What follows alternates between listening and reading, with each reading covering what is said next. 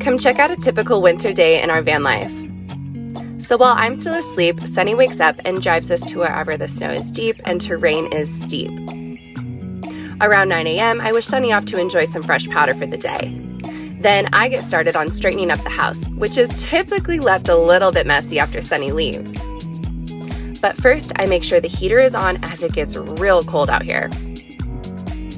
Once I'm all set and organized, I get ready for my day.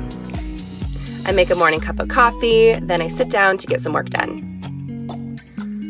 Once the lifts close, I meet up with Sunny for some après, and we get in some relaxation while enjoying the views.